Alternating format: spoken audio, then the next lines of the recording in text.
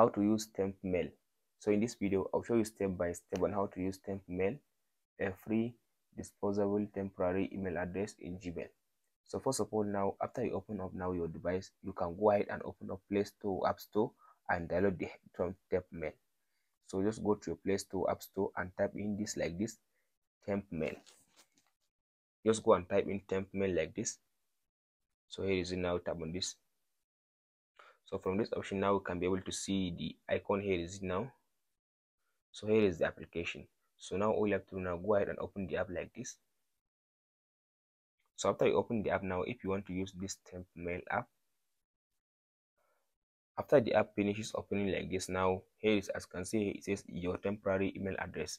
So here is the email address that I just got from this temp mail. So you can use this email address temporarily for only verification purpose. So now if I copy this email address, now I can be able now to use this email address for sign up. If they send you an verification code through the email address, this one, if you open the temp mail app like this, you can tap on this inbox button, this one. So from this inbox button now, you can be able to see all the inbox that you received through this temp mail that you gave them to sign up or to just do something on your internet activity. That's it guys on how to use temp mail, a free disposable temporary email address.